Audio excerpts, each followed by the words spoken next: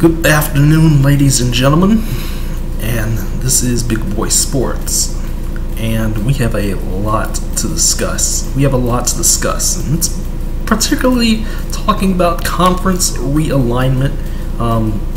It has been a topic that has come up in the past week or so, and realignment has been crazy, and it has been beyond our understanding with the whole Oklahoma and Texas situation going to the SEC.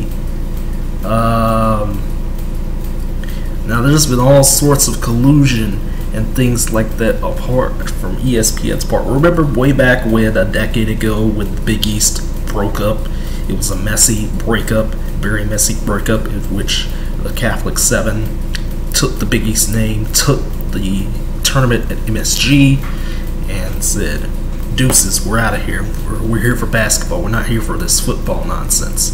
And the other football schools became the American Athletic Conference, which is essentially they're what the CUSA is now.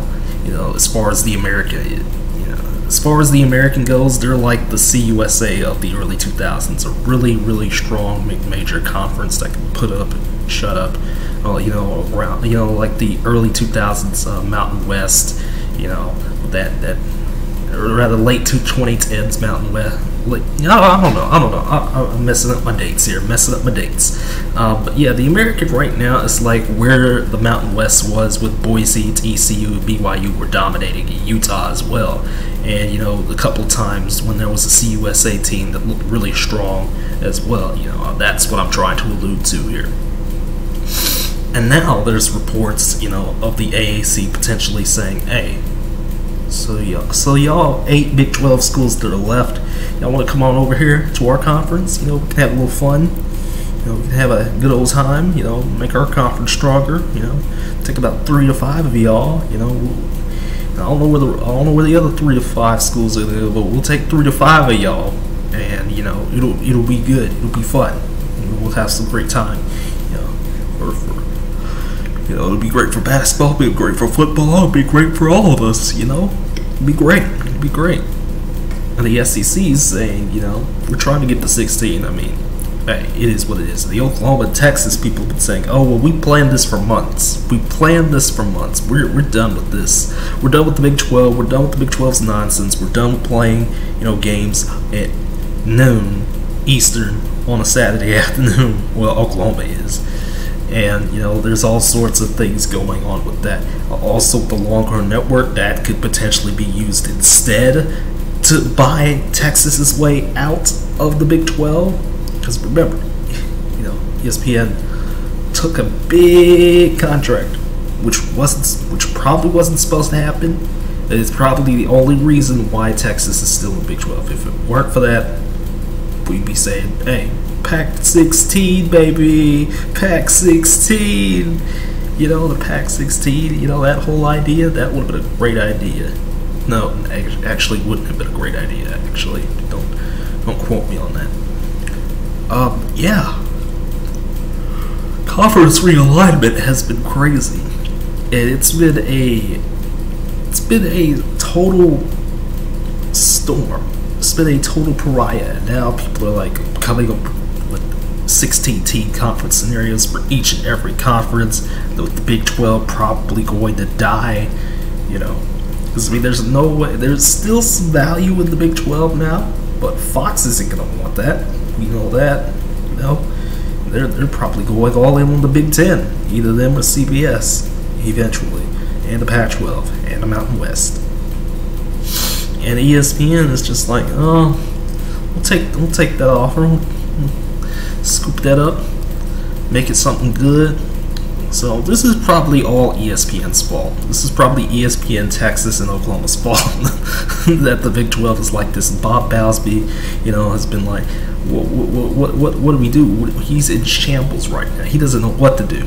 He's trying to do cease and desist letters out here, and everything's just going crazy. But here's my spin on it. Real quick.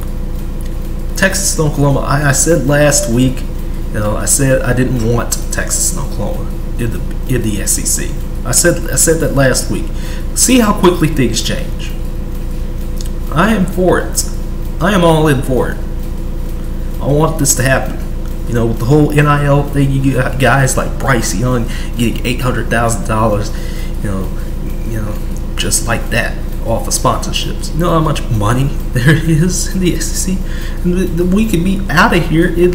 We could, you know, the Horns and OU could be out of here by 2022. I don't think this is going to take, you know, as long as some people might say.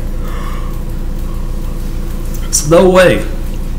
There's no way that the Horns in Oklahoma are going to stay until 2025. I believe it'll be 2022 or 2023, and they'll be gone.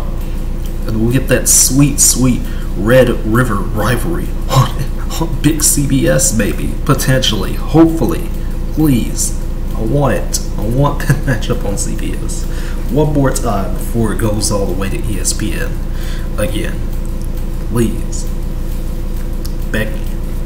So what about other conferences? I've speculated on, you know, some other conferences in the past, like the MEAC, and, you know, just to go off on this section, let's just talk about smaller conferences real quick, because there's supposed to be there should be a little bit of a domino effect here. Yeah, so whatever the American is going to do with with the rest of the Big 12, or if the Big 12 adds the rest of the American teams, you know, it could be potentially, I don't know what could happen with that. You know, it could be, you know, something that works out, could be something that doesn't work out. The American is it's honestly stable right now. It's honestly stable. They just need to they either need to contract, lose a member, or go to 12, you know, because I don't know if the NCAA is going to allow them to keep, you know, the conference championship with just 11 members. I don't know how they're going to do that. There's no way you can have a 10-game conference schedule again like you did last year with the SEC, the ACC. You can't do that. You know, conferences. I don't think the American can afford that.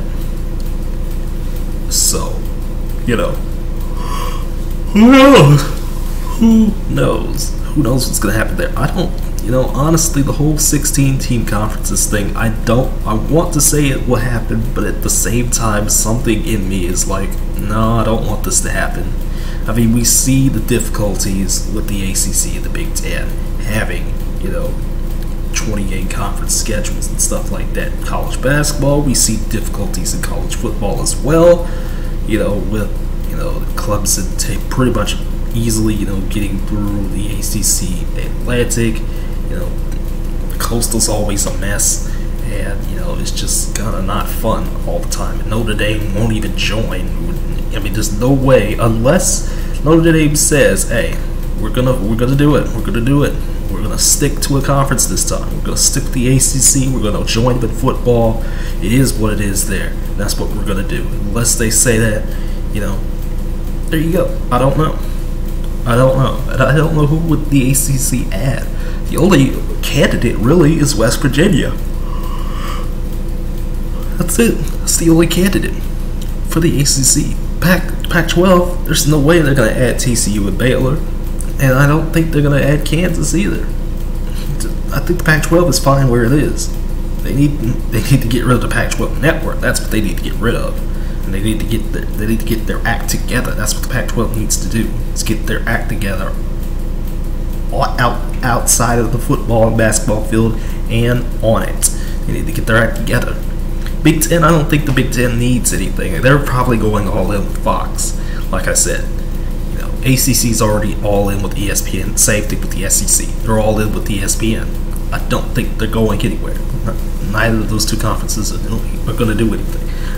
You know, aside from what I've said already, ACC probably going to add West Virginia, maybe Notre Dame. Maybe they'll keep Notre Dame, you know, have a nice north-south split, you know, for the ACC. Or, you know, I don't know. And then there's also the talk of pods, which is stupid. I mean, I don't like the idea of pods. It doesn't make any sense to me, but whatever. Whatever, you know, keeps you guys on the realignment boards up at night, because there's a lot of those types of posts that keep me up at night. I'll tell you that much. You know, I just have to read the stupidity on these posts, you know, on realignment boards, you know, the CSN BBS boards. That's the main one that I go to. But yeah, smaller conferences, really. It's a big trickle down effect. I don't think the MAC will do anything. I don't think the Mountain West will do anything, really. I don't think the Sun Belt will really do anything. And Conference USA just needs to get rid of 2 teams and put them in the Sun Belt. I mean, there's been so many discussions of what Conference USA, the Sun Belt should do. So that's really the only thing there that I think should happen. But yeah, I don't know.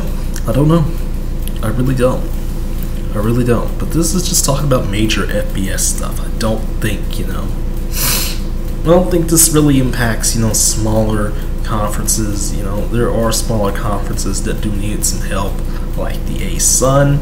They need to get to 6 football members, and this is going to be talking about, mostly FCS, football and stuff like that, and these smaller conferences that aren't mid-major conferences or high major conferences or anything like that, or the Power 5, or the Group of 5 or anything like that.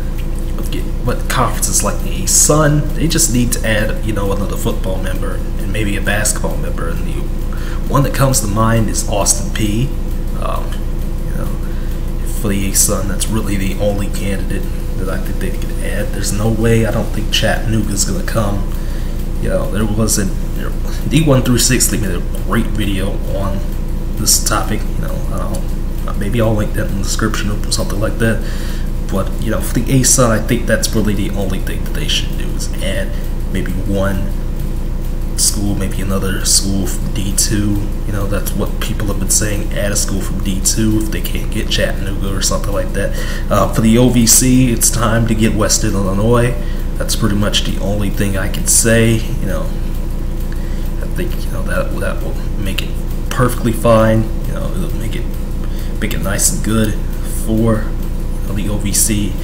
For the WAC, they just need to get rid of Seattle. That's really the only thing. Seattle, cast yourselves off to the Big Sky. Just go to the Big Sky.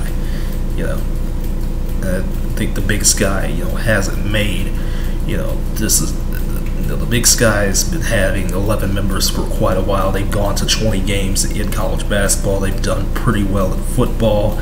They're one of the best conferences in FCS football. So that's it there. And the A-Sun trying to be the SEC of the FCS. I don't think that's going to happen. The Missouri Valley is still there, and so along with the CAA, they're still there as well. In Big Sky, that makes up a trio, of conferences that get a lot of bids to the NCAA, FCS championship tournament. So what about the WAC? I think the WAC will be fine. Maybe New Mexico State has to move down. There's no point in New Mexico State being in the FBS anymore. There's no point. Move down. It's time to move down. You've had your fun. You've had your turn.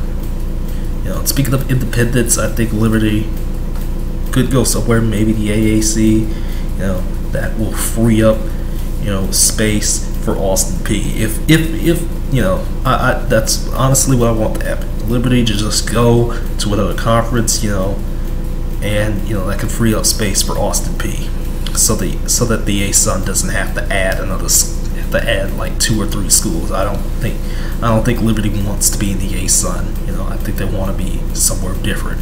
Now that they have FBS football, I don't think they want to be, in the FCS. You're rather in the A-Sun. My bad. Excuse me.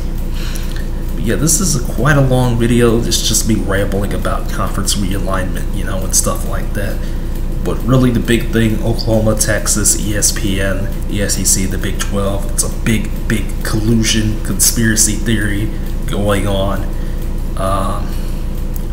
What else? I think, that's pretty much it. I think the MEAC is fine. A lot of people have been saying, oh, well, the MEAC needs to add somebody. I think they're fine. The Celebration Bowl got renewed for a couple more years, and they put the MEAC SWAC Challenge in week 0 in Atlanta, even though that's going to be hot as hell. I think the MEAC will be fine at 8 teams. I think the Southland, they could add somebody, but who are they going to add from D2? There's nobody from D2 that really needs to get called up right now. Nobody from D2 from any conference needs to get called up right now. In all honesty, I don't think there's going to be any D2 call-ups. Really, it's not going to happen. So I think the MEAC will be fine if they do something like the Southland did this year for their conference schedule, where they have like a basketball, or they have like a tournament before their conference, games. They have like a little mini tournament, 3 consecutive days. I think the MEAC will be fine. They can feast on body bag games, get that money, get that paper, keep funding themselves. It is what it is there, and I mean, it just is what it is. It is what it is. I don't think a lot of conferences really need any, more restructuring and things like that. I think it's just a couple of simple moves, to really get things going and keep things stable. I think a lot of these conferences are stable right now. Sure, there's a couple with, some geographical differences, but, conference realignment has been a little bit crazy with the whole Texas-Oklahoma thing. That's really the main one. But honestly, most conferences are fine. They're mostly fine. In the last decade or so, really just kind of signal that things are going to be okay. Things are fine. And what about the NCAA? What can you say about the NCAA? Are they going to die? Are they going to finally, bite the bullets, bite the dust? I don't know. Because the SEC, now people are like, oh, well, the SEC has more power than the NCAA. The SEC already does have more power than the NCAA. NCAA is just there, okay? So yeah, this is a particularly long-winded, discussion, conspiracy, rant, whatever you want to call it. And I'm Big Boy Sports, saying so long. I'll see you in the next video. See ya, everybody.